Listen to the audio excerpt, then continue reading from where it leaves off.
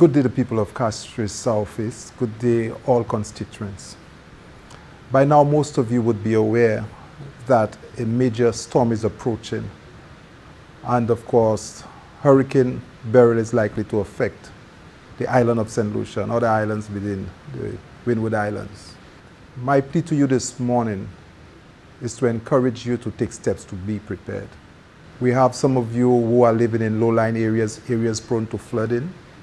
Some of you have family members who are vulnerable. We're asking you this morning to take cover, to move to safer places.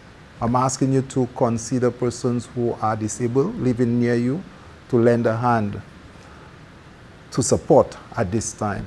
God forbid that we are affected in a disastrous way, but after the storm has passed, I would want to remind you to join with the government, to join with me as we care for persons who are most vulnerable.